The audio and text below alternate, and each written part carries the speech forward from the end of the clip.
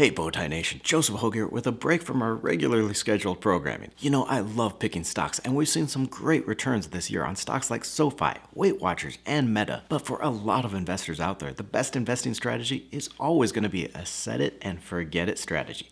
You do what you do best to make money, and let the market do what it does best. Make you rich over the long term. So I want to share 5 index funds you can put in your portfolio and never have to worry about.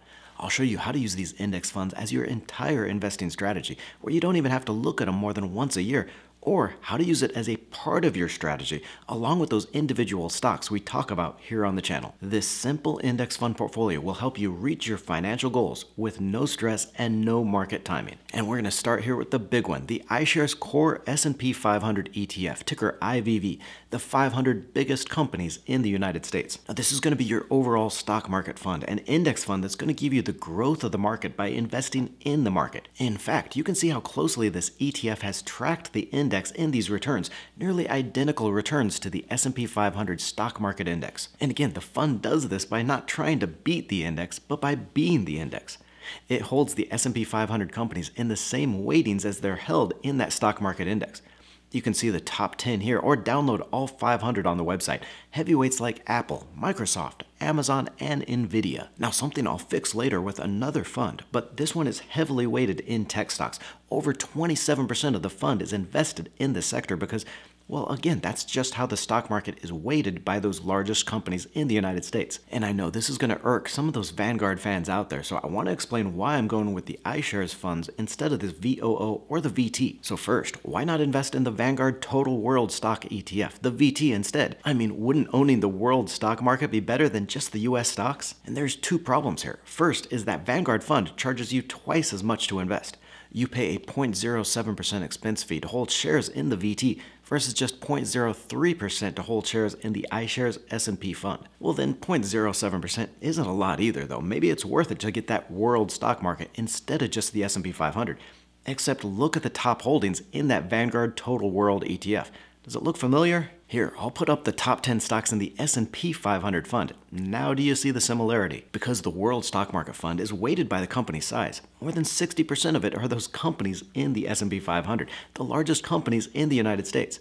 So besides paying twice as much to hold nearly the same group of stocks, that 40% in the world stock market outside the US, in my opinion, just kind of slows down the growth that you get from the best companies in the world. I've also talked about the SPDR S&P 500 ETF, that ticker SPY before, as an option for stock investors looking for that broad index fund. So why not just invest in it instead of the iShares fund? Again, you're getting exactly the same thing, those 500 stocks, but paying 3 times more, an expense fee of 0.09% to hold the SPY instead. So as you're watching through this video, I want you to remember, besides which index funds and ETFs to buy, how to use this set it and forget it style of investing, all of which I'm going to show you later, always remember, compare what's in the different index funds, and always compare how much the fund is charging you in that expense fee. Again, to find the top 10 stocks in a fund, you can click on Holdings here in Yahoo Finance and see the sector weights and those stocks.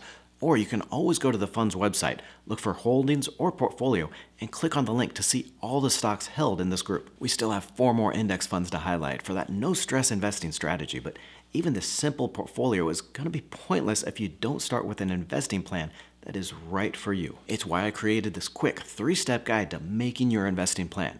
Within 5 minutes, you'll be able to create an investing plan that makes your goals the motivation to keep investing and that is customized to your needs. I'll leave a link to that below in the description. It's totally free, just something I wanted to put together for all you out there in the community. So click through and get your step-by-step guide now. That S&P fund is going to give you the broad stock market, but I want to add a little growth here with the iShares Small Cap Equity ETF, ticker SMLF. And because the S&P 500 is ranked by the largest companies, holding just that index fund means you're going to miss out on a lot of the potential growth in smaller companies. So I like to always add a US small caps to it. Compared to the holdings in the S&P index fund, like $3 trillion Apple, you probably haven't heard of many of these companies in this fund. The largest here, Jabil Inc., has a market cap of around $15 billion, and the smallest around $3 billion market size. So what I'm trying to do here is build a stock portfolio that is diversified so you participate in that overall stock market return, but also some added growth and some safety with cash flow that we'll add next. An important note here though, you're going to notice I'm using exchange traded funds or ETFs as well as index funds in this list.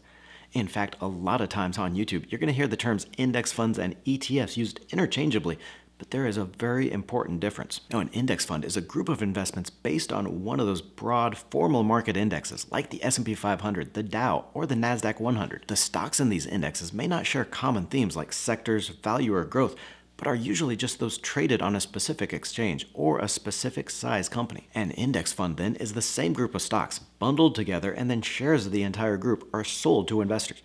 Buying a share of the fund means you get the returns on everything in that group instead of having to buy hundreds or even thousands of stocks separately, and for this, you pay that small percentage fee, the expense fee, to the manager. Now, this might sound a lot like an exchange-traded fund, an ETF, and it's because index funds are sold as ETFs or mutual funds.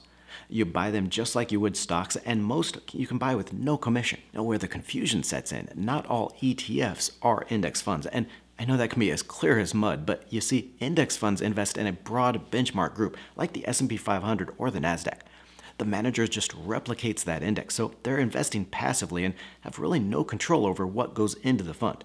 And that's different from a lot of theme ETFs, like, for example here, the Vanguard High Dividend Yield Fund, ticker VYM, which I also like, but is not a true index fund. The VYM, like other non-index ETFs, bases its investments off a strategy or a theme, in this case, companies that pay above average dividend yields. Now, by comparison, that S&P 500 is a broad stock market index. The NASDAQ 100 is a broad index of the 100 largest non-financial companies listed on its exchange, so more broadly defined and inclusive of all stocks in that group. So buying an index fund means you get that broad market exposure. You are the market, and you know you're going to get that diversification and the return that you can only get from the entire market. Theme ETFs, though, don't give you that same entire market exposure, but it's a great way to add additional weight in your portfolio for a specific investment idea. For your set-it-and-forget-it portfolio, we want that broad market exposure we get from those index funds, but also that targeting that we get from some of the best ETFs in each of those assets. But here, I also want your opinion on this. Would you rather just invest across the entire market, so just those index funds, or do you want maybe the fine-tuning that you get with your portfolio with those theme ETFs as well? So let me know in the comments if you prefer that broad, be-the-market approach, or if you'd also like to fine-tune your portfolio with specific groups like growths or dividend. We're adding one of my favorite dividend funds next, the Schwab US Dividend ETF, ticker SCHD, with its 3.7% dividend. The Schwab ETF holds shares in 100 of the highest dividend payers within that large-cap US market, and includes a lot of the fast-growth tech sector as well. Tech stocks make up 20% of the fund, giving it that return plus the 3.7% dividend. And you see here, the fund is covering all its bases with Coke and Pepsi, but also some of the dividend stocks that you might not see in other dividend funds, like Cisco Systems and Broadcom. The Schwab Fund has beaten other dividend funds on a regular basis and produced a 13% annualized return over the past 5 years, so there's some solid growth here, but that's not why I'm adding this fund. Now, all you out there in the Bowtie Nation know I love dividends, but even I'll admit that compared to other buy and hold investments, dividends are an expensive way to invest. That's because any dividends you collect, whether you reinvest that money or take the money and run, you pay taxes on that cash flow every single year. For example, here look at two portfolios, $10,000 invested in a dividend fund and then 10 grand in a growth fund with no dividend. If both produce a 10% total return each year, but for the dividend fund, 4% of that return is from the dividend payments, you're worse off because of the taxes. Paying taxes every year on those dividends means you lose almost $20,000 compared to the no dividend portfolio. But then why I still love dividends, why I think every investor should have some dividend stocks or funds, because they are so motivating. Not only are dividends an important part of the market's total return, but you can't help getting excited when you see that dividend hit your portfolio. That's the kind of motivation that keeps you investing even when the market drops. Now for this next fund, we've already got an S&P 500 index fund, but I'm also adding the S&P Low Volatility ETF, ticker SPLV. And this one's for investors that want to lower their risk a little in an all-stock portfolio, investing in the stocks with the lowest volatility over the last year. The fund holds shares of the 100 stocks in the S&P 500 index with the least volatility, so the lowest price risk over the last year. And you see, it's those big mature companies like Coca-Cola, McDonald's, and Walmart.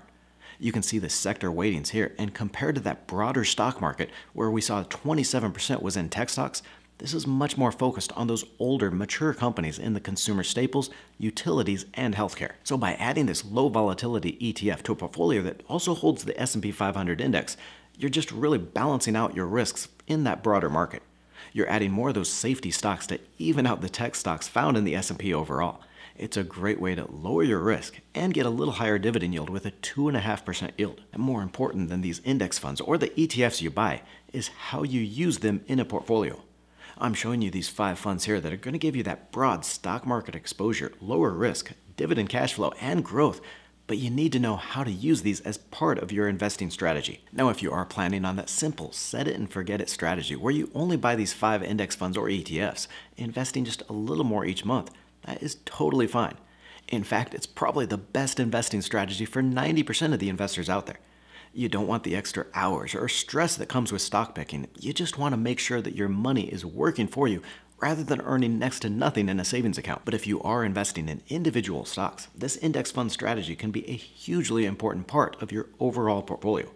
It can help make sure you get those solid market returns, cut down the amount of time finding those individual stocks, and make sure you're investing in only the best. Using the core satellite strategy means investing 50 to 65% of your money across index funds and ETFs like these. It means you'll always earn that no-worries stock market return along with the cash flows and growth that we're talking about with these funds. That is the core part of your portfolio. Then with the remaining 35 or 45% of your money, that satellite portion, you invest in those individual stocks you really like, the ones you think will outperform the market. You still get the chance to pick stocks that are going to boost your portfolio, but the fact that it's only about a third of your money does some amazing things.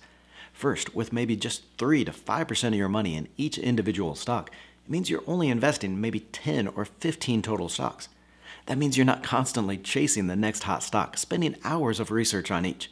You find that handful of stocks that you really believe in, and you don't have to watch some Yahoo in a bow tie help you find more. Also though, because you only have that 3 or 5% of your money in each individual stock and so much of your portfolio in those broad index funds, you don't have to worry about one stock destroying your future.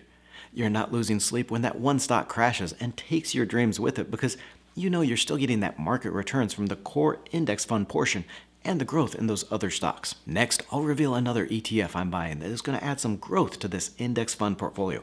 But don't miss this video for a ranking of my favorite exchange-traded funds. I'll highlight the top ETFs and show you which to put in your portfolio. Our last ETF is adding max growth to the portfolio with the iShares Self-Driving EV and Tech ETF, ticker IDRV. Electric vehicles have been a core growth target for the market over the last 5 years, but that focus could change very soon.